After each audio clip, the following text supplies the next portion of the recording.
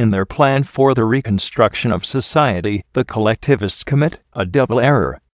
Whilst speaking of the abolition of the rule of capital, they wish, nevertheless, to maintain two institutions which form the very basis of that rule, namely, representative government and the wage system.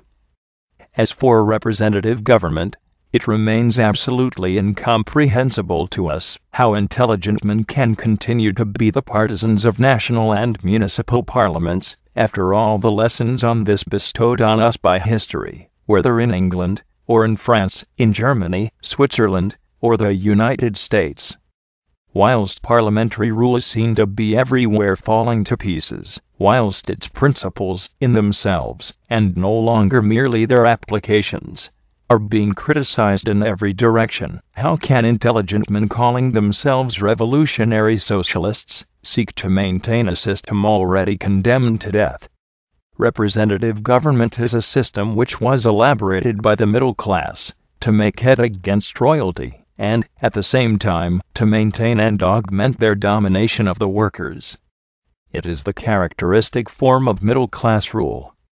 But even its most ardent admirers have never seriously contended that a parliament or municipal body does actually represent a nation or a city. The more intelligent are aware that this is impossible.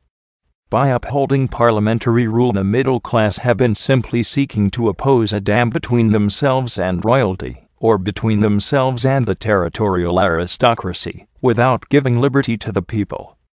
It is moreover plain that, as the people become conscious of their interests, and as the variety of those interests increases, the system becomes unworkable. And this is why the Democrats of all countries are seeking for different palliatives or correctives, and cannot find them. They are trying the referendum, and discovering that it is worthless, they prate of proportional representation, of the representation of minorities, and other parliamentary utopias. In a word, they are striving to discover the undiscoverable, that is to say, a method of delegation which shall represent the myriad varied interests of the nation, but they are being forced to recognize that they are upon a false track, and confidence in government by delegation is passing away. It is only the social democrats and collectivists, who are not losing this confidence, who are attempting to maintain so-called national representation, and this is what we cannot understand. If our anarchist principles do not suit them, if they think them inapplicable, they ought, at least, as it seems to us, to try to discover what other system of organization could well correspond to a society without capitalists or landlords.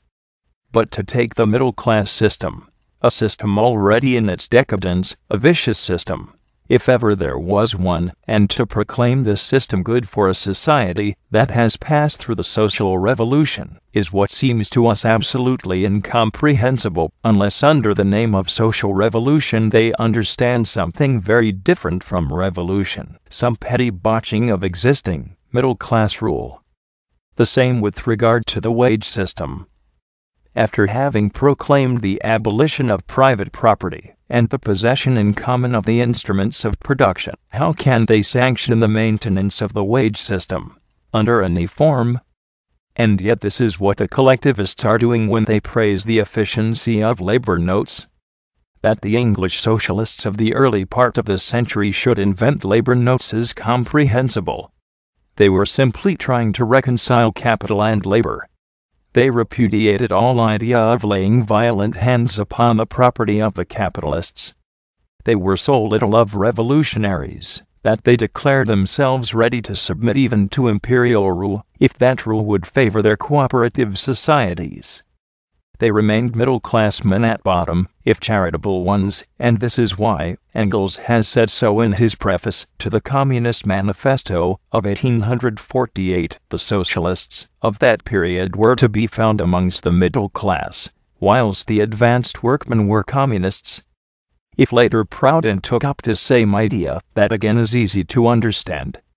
What was he seeking in his mutualist system? If not to render capital less offensive, despite the maintenance of private property, which he detested to the bottom of his heart, but which he believed necessary to guarantee the individual against the state.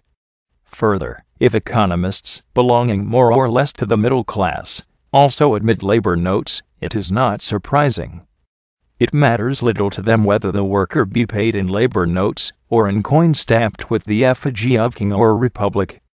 They want to save, in the coming overthrow, private property in inhabited houses, the soil, the mills, or, at least, in inhabited houses, and the capital necessary for the production of manufactures.